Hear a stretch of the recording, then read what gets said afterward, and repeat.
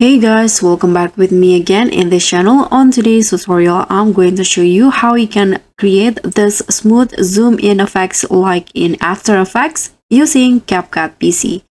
So first you can start by adding the clips or images that you want to edit, also the audio. And next you can just mark the beats of the audio to have the smooth zoom in effects more dramatic. So let's click on the audio.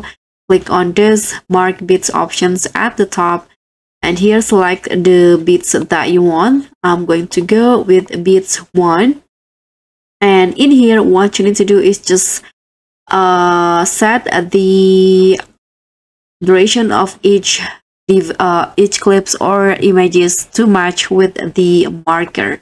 So let's just trim it like this.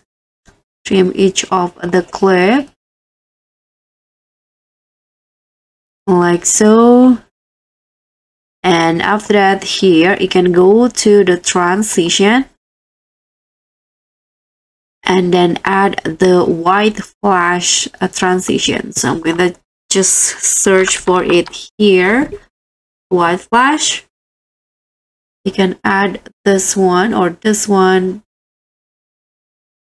I'm going to add this one right here. Click on plus and click on apply to all. Let's see the result first. Okay. After that, what you need to do is click on the first clip and add 2 keyframes on the transform in here. One at the start and the other one at the end. And at the end, you can just zoom in the clip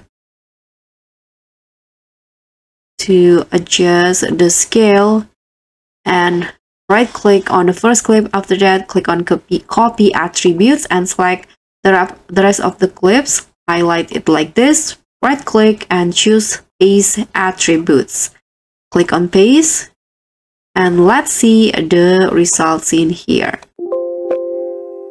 So this is the final result. It's zoom in effect.